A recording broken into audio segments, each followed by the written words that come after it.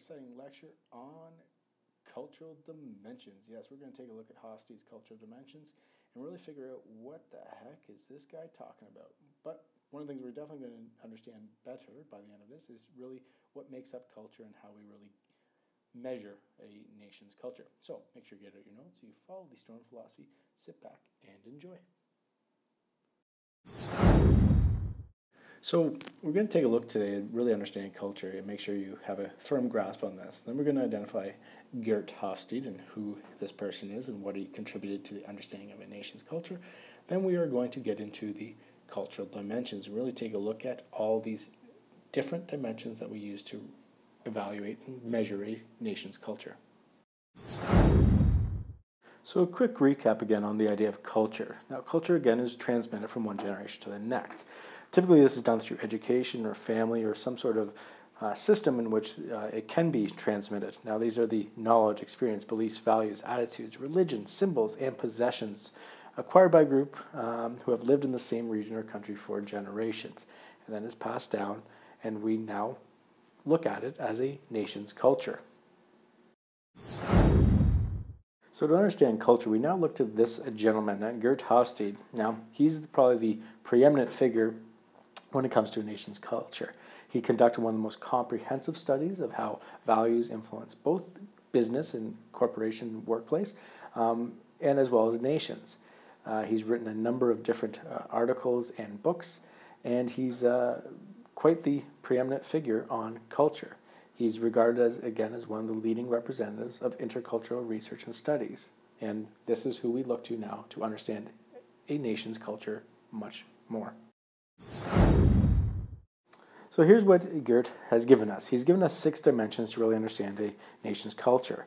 The power distance index is one of those.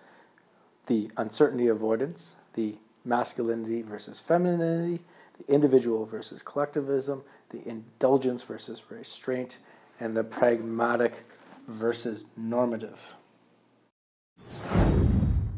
So first up is the power distance index. Now this dimension deals with the fact that all individuals in society are not equal. It expresses the attitude of the culture towards these inequalities. How much do we accept this? Right? So are the less powerful members of institutions and organizations in a country expected and accept that power is distributed unequally? If they do, then they accept that. It has to do with the fact that society's inequality is endorsed by the followers as much as by the leaders, and therefore that's how much they're willing to accept that power distance. So in societies with a large degree of power distance, they accept a hierarchical order in which everybody has a place and which needs no further justification. Societies with lower power distance, however, people strive to equalize the distribution of power. So individual versus collectivism, as the fundamental issue here is how much or the degree of interdependence a society maintains amongst its members. It has to do with whether people's self-image is defined in terms of I or we. In individualistic societies, people are supposed to look after themselves and their direct family only. However, in collectivist societies, people belong in groups and they take care of them in exchange for loyalty. Masculinity versus femininity. A high score, in this case masculinity, indicates that society will be driven by competition, achievement, success, with success being defined as winners and best in the fields. The value system typically starts in school and continues throughout one's life, both in work and leisure pursuits. A low score, or feminine score on this dimension, means that dominant values in society are caring for others and quality of life. And so a feminist society is one where quality of life is the sign of success, and standing out from the crowd is not necessarily admirable. Fundamental issue here is what motivates people, wanting to do the best, which is masculine, or liking what you do, which is feminine. So uncertainty avoidance has to do with the way a society deals with the fact that the future can never be known. Should we try to control the future or just let it happen? This ambiguity brings with it anxiety, and different cultures have learned to deal with this anxiety in different ways. The extent to which the members of a culture feel threatened by ambiguous or unknown situations and have created beliefs in institutions that try to avoid these is reflected in their score.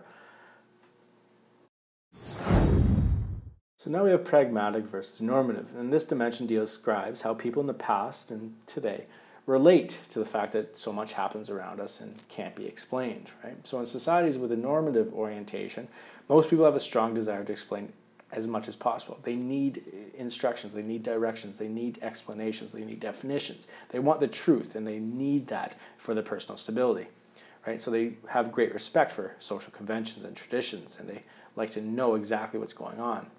However, pragmatic orientation, most people don't have a need to explain everything. They feel that it's impossible to understand everything. And so the challenge is not to know the truth, but live a virtuous life. Right? People who believe that truth depends on the situation, on context, on time, and they accept that. So now we have indulgence versus restraint. And indulgence stands for a society or a country in which the people are relatively free gratification of basic and natural human drives. They relate to enjoying life and they like to have fun. Restraint in this society has to do with the idea that this population will suppress gratification. They don't need to have everything. They regulate it, and they have very strict social norms to do this. So it brings us to Canda. With a power distance score that's fairly low, it's all about equality. Individualism versus collectivism, they have a score in the 80s, and therefore it's a very individualistic culture, similar to the Americans, and you see that influence. Masculinity versus femininity, well, this dimension, it's between, basically, not necessarily fully masculine, not necessarily fully feminine.